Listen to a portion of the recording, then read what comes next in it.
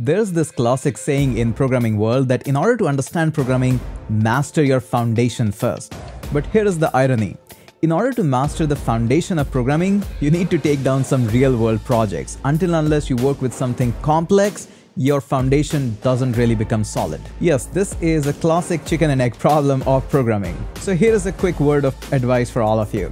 Go with the basics only just once and twice, and then try to build something. Also, it is super important that you have some offline conversation with senior programmer. Those advice are just valuable. Following online YouTubers and instructor, that's great, but having an offline conversation, there's no match for it.